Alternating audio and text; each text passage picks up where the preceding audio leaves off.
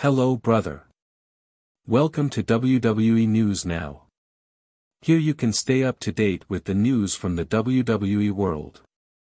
Subscribe to our channel so you won't miss any content, and if you like the video, leave your like.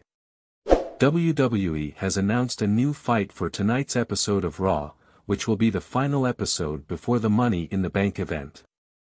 WWE Women's Doubles Champion Ronda Rousey will face Raquel Rodriguez in a singles match on the show.